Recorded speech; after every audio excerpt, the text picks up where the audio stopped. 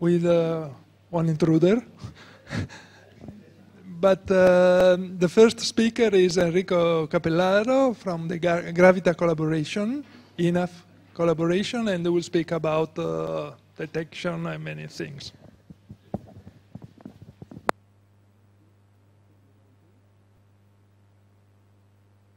Okay, can you hear me?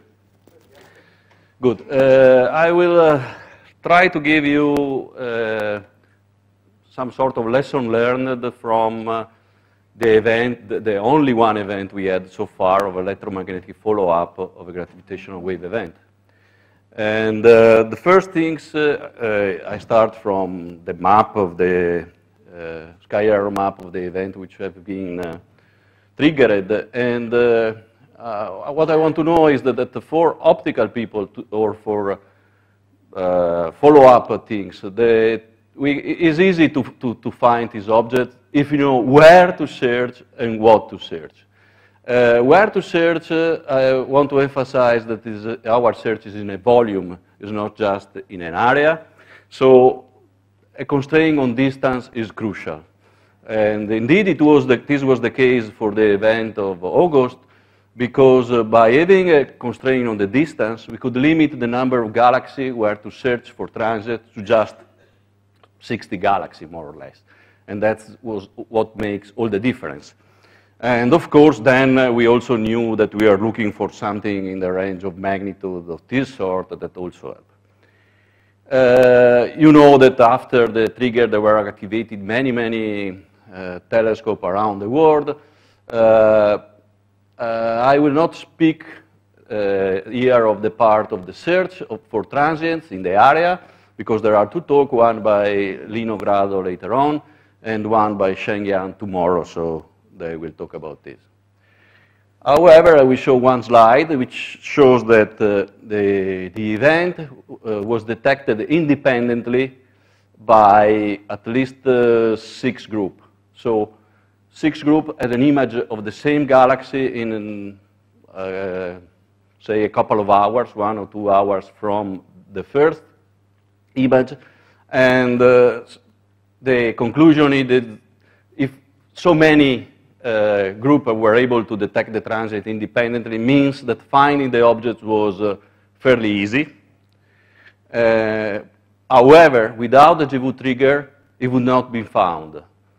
The main reason is because it was the wrong observing season. The object was very close to the sun.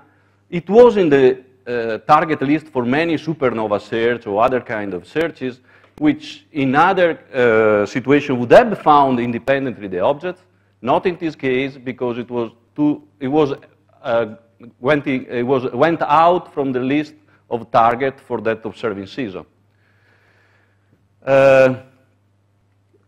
When you detect one transient in the area, you need to know what it is, because there are many transients, as we will see in the sky.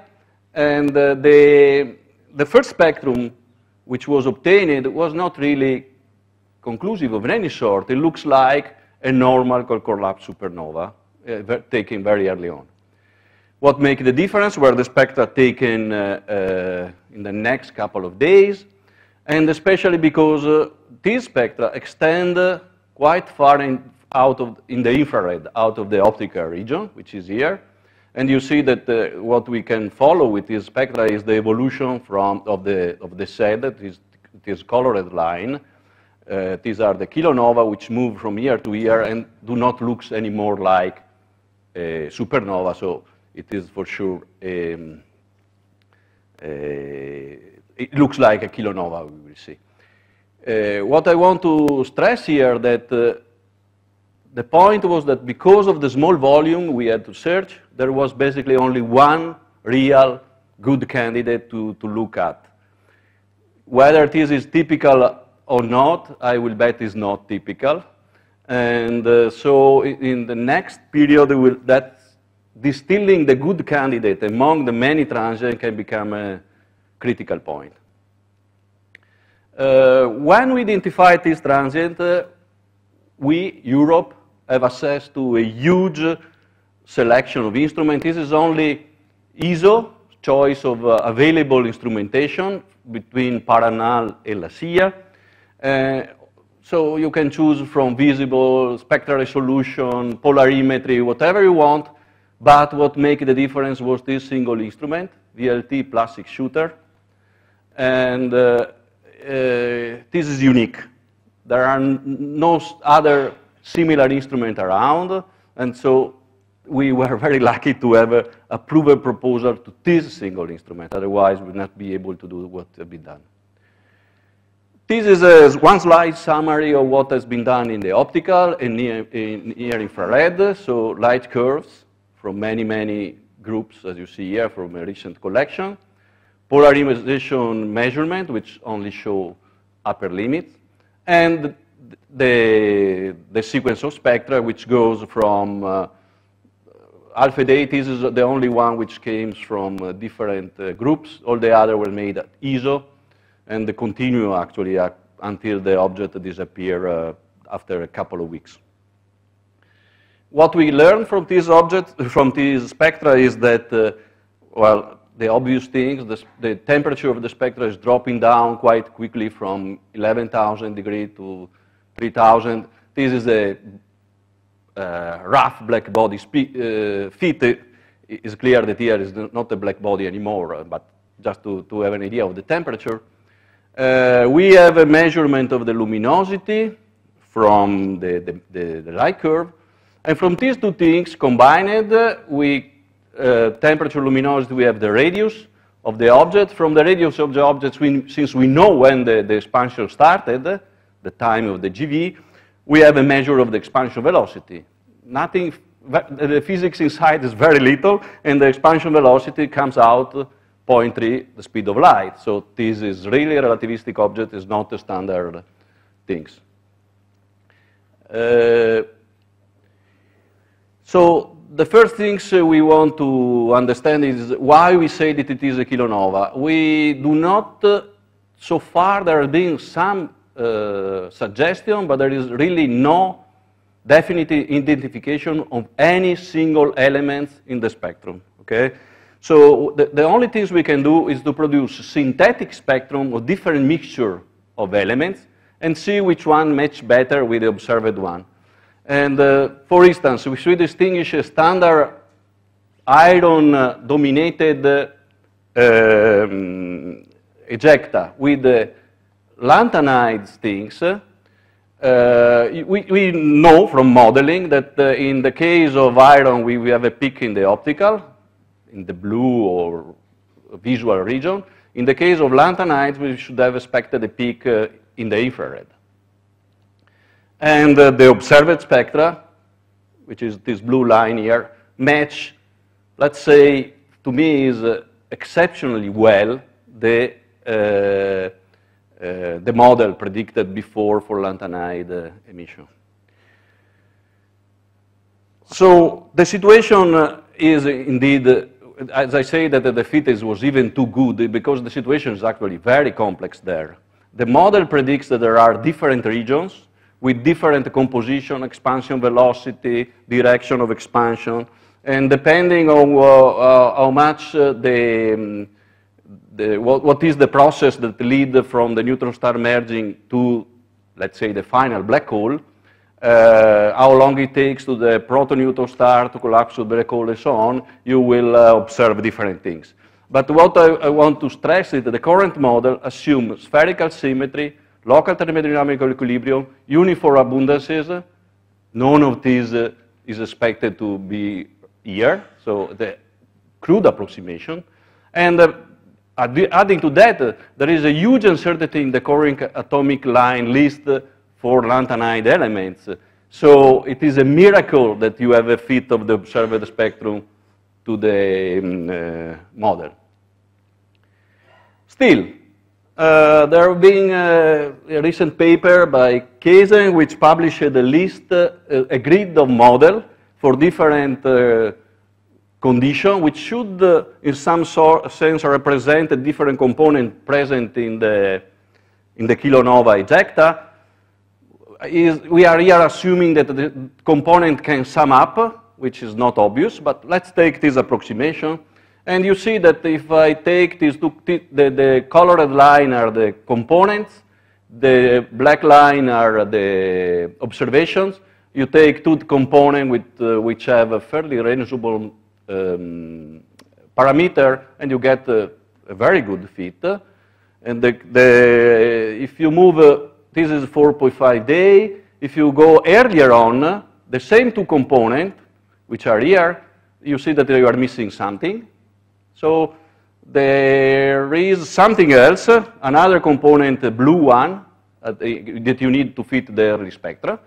All these things combined, I don't go in detail here, which takes long, but all these things combined fit fairly well a model where there is a long-lived neutron star after the merging, where long-lived is millisecond, but is long, let's say, for. So I don't say that this is the right model, but the things which you expect is very close to this. These things is important for astrophysics because we knew that we had a problem with elements heavier than iron or so on, the very heavy element. The blue element here are produced by supernova mainly, and the yellow elements here were not produced in supernova in enough, let's say. There were few of them produced, but not enough. And the idea was that they could be produced in a very neutron-rich environment, like in a kilonova merging. So if this is the case, if these elements were produced, we expected that the spectrum was dominated by lanthanides, because lanthanides have the higher opacity, so the spectrum should be dominated, as we observe. The spectrum of the object is dominated by lanthanide.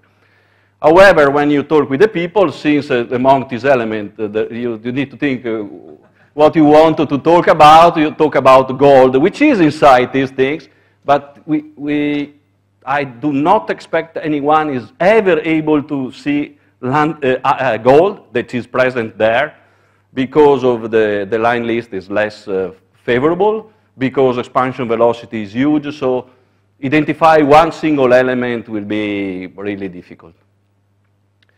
Anyhow, the conclusion is that the kilonova produced roughly the cosmic observed ratio of our process element. If it is true, you expect there 100 mass earth of gold, which is okay. The point is that all these conclusions rely on one thing. You need to have optical near-infrared daily spectroscopy, which otherwise you will not be able to solve this ejecta structure.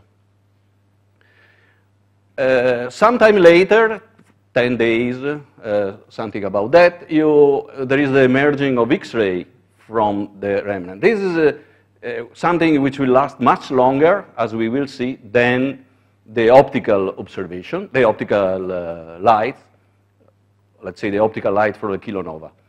The first detection from X-ray was at 9 days, and then it grows in time, and this is consistent with two things. It can be that it is off-axis emission, which we come to see from a standard, let's say, GRB, from a jet, or there is a more symmetric cocoon emission.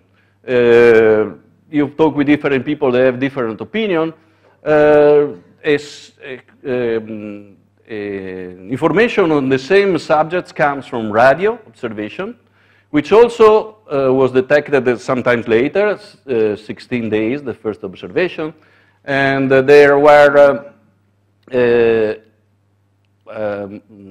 some observation, a prediction for future of this emission.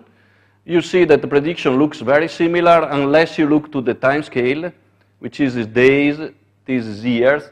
So, I mean, they're rising, declining, but the time scale is, it depends a lot from the environment situation. So, when we close the observing season closed in mid-September, because the object went beyond the sun and was going to appear again at the end of November. So we are with some question to work on the same object, which were what is this GRB X-ray origin, is the cocoon, is a jet, geometry of the jet, and so on. There were new observations when the object came out. There were at least 4 papers, if I have not missed some, which are observing X-ray with the XMM Newton, with Chandra, were observing with HST in the near infrared, and with VLA. In all these cases, there are positive detection. Okay, I use a couple of figures to summarize what is found from this. You have that, so these are the spectral energy distribution at 4 epochs. This was 9 days, 15, 110, and 160. You see that the optical, the straight line here means synchrotron emission. Early on, the optical was dominated by the kilonova, which is thermal, not synchrotron. At late phase, 110 days, everything fits very well on the synchrotron spectrum. And if you look to the evolution with time, there is an increasing luminosity from in X-ray and radio. There is a decreasing in the optical because we had this before, which now it disappeared. But the conclusion you see is still not that's definite, because I took this from the paper of Margutti. The observation consisted of both a quasi-spherical ejecta, what we call a cocoon, and an off-axis collimated ejecta, which is what we call a jet. So we are still there. The questions are not yet solved. We probably, I hope we can solve waiting for some time. So after that, what we want to do? We have one object, this kilonova of August. First things we want to learn from diversity, and there are some obvious, the first parameter we want to verify is what happens if you have different binary mass, and especially in this case, what happens if we have a different viewing angle, which is going to dominate our observation. Then, of course, I think we will continue to ask ourselves, is it really true that in black hole merging we have 0 emission? That will not be 0. We need to search very deep to find something, or we need to be very lucky to have a black hole merger at short distance. We hope, I mean, here we need even more luck. We need to have possibly a nearby, very nearby supernova. In that case, it would be interesting to search for emission from there. In all these cases, we want to work out statistics to reconcile the GV events rates with the astrophysical scenario. Where are these binary systems coming from? Do we have the proper mass ratio and so on? So looking to what we, as a, say, astronomical community, we are looking for the next O3. That is was O2, where we had some forecast for what was the expected number of events, and this is what has been found. And you see that for neutron star, we are at the upper end of what was expected. For black hole, we are at the lower end. If we extrapolate this to the O3, we can, and we assume that the kilonova we observed is typical, we may observe quite a few tenths of neutron star events. We expect a huge number of black hole merging, but if we want really to search for faint emission, let's say that we want to constrain to event within 100 megaparsec, that's need to have lots of luck. For supernova is even more difficult. What distance we can see a supernova depends on many things, but let's say pessimistic case 5 kiloparsec, very optimistic case 5 megaparsec. How many objects there are there? It is one supernova every 3 years in 5 megaparsec, sorry. But if you want to see the supernovae which are really expected to produce some strong asymmetry, the collapsar type, then you may need to wait 300 years, which is, you need some luck. However, here astronomers can help if we can provide accurate time of explosion for the nearby event. So our commitment is to derive accurate time of explosion for all events within 5 megaparsec, and then we will search and see if there is some signal on the GV data. So facilities, last few slides on the facilities. For O3, the facilities will remain, the available facility will remain the one we were using in O2.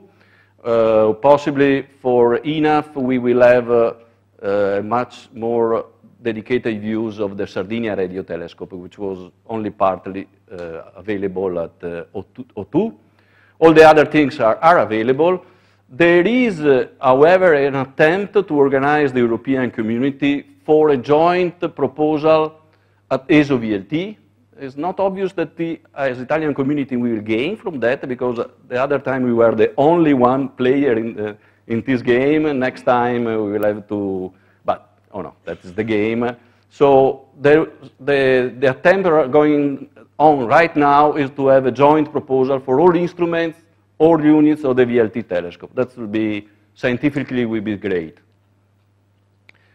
We also think that we need to invest in the problem of how to select the good candidate among the possibly many transients which are there, found by the search.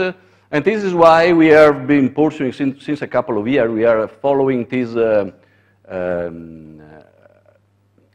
idea to build an instrument, which is this is being approved by ESO, is an instrument which is a copy of the X-shooter, so an optical near-infrared spectrograph, which, however, will be mounted at a smaller size telescope, not the 80 meter, a 4 meter telescope in TT, which, however, will be available basically all the time. That means that we can use this to distill the interesting candidates that then can go on the, you choose one and you go to the VLT for the follow-up. On the longer time scale, one instrument which is going to play a major role is JWST, because it is an infrared, mid-infrared instrument in space. It can go much deeper than anything we can think on the ground. So if you want to search for very distant kilonova, that would be, of course, it is heavily subscribed, very difficult to assess, but there are proposals to use these instruments.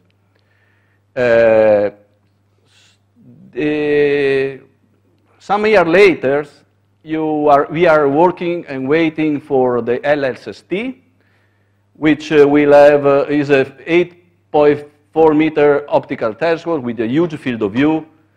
Look here, it is going to provide 10 million transient every night. Okay, so the problem here is not to search a transient, to know which one is the right transient among these things. I think that still we don't have an idea of what to do with this. But let's say that instrument like the SOX, an instrument like that, we will need many of them, as I will say in a minute. And on even longer time scale, ENAF is working on 4 main enterprises, which is ELT, the optical near-infrared next generation 39-meter mirror, CTA, with a big commitment for very high energy by ENAF, SKA, the square kilometer array, and some mission in the X-ray, which is Theseus and Athena. The Theseus is smaller, Lorenzo, just because it's a medium size, and Athena is a large size, not other.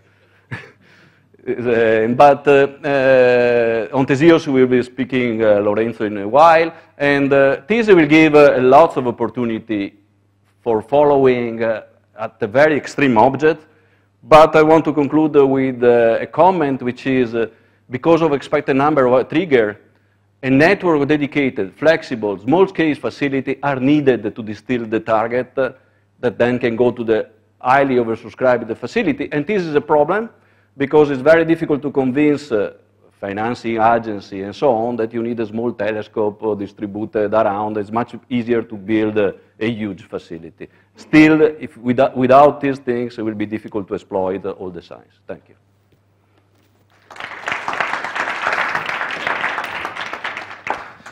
Thank you, Enrico. There is room for questions. Other questions? I have a question of comment. The question is easy, maybe a stupid question, but can you exclude the final product of the 17 to be a neutron star from optical and near-infrared? I don't think there is a proof of that, no. Okay. The comment is that the idea to have a 20 to 40 degree offset scenario for this gamma ray burst is also coming from the prompt, because basically on energetic that seems to work. That seems to work. I mean, surely we are not, we haven't seen that directly in the cone and nor to sideways. Agree. Other questions? Still up in the sky. Yeah. Will it be useful for O3 and O4? You will have a talk later on this. Yeah, in a minute we will we'll have a discussion on that. Naive question for a non-astronomer. I mean, at which range do you think that it would be efficient to make use of information in galaxy catalogs? I mean, I hear a lot of colleagues saying, look, we will improve our maps and by use of galaxy catalog, but are they reliable beyond 50 megaparsec, 100 megaparsec? They are incomplete, for sure. At the 100 megaparsec current catalog have a completeness, say, I don't know, 50%. Okay, and worse and worse when you go at higher distance. Even if you don't have a galaxy catalog, you still can classify galaxy on basis of shape on your image. And this is a way to select interesting candidate, which is often used. You think if the kilonova will occur in a galaxy, you think that, well, you know, you need to select something. So the first selection is done. Is an object near a galaxy? The galaxy do not need to be in a catalog. We can use the same image to say that the nearby object is a galaxy. But, you know, you may also expect some isolated binary interstar in empty space. There were supernovae, a few. We can learn from supernova, I think it's mostly the same phenomena in some respect. Most, 99%, I would say, of the supernovae were in galaxy. A few, I would say 10, not more than that, were found too distant from the galaxy, from any galaxy. So there were some in what we call interstellar space, intergalactic space. Yeah, so. The last one? You mentioned the large number of data that will be available soon. This poses also a problem of optimization of the software. What is going on from this point of view? There are many groups working on that, especially in the context of LST. In the context of LST, there are many working groups trying to deal.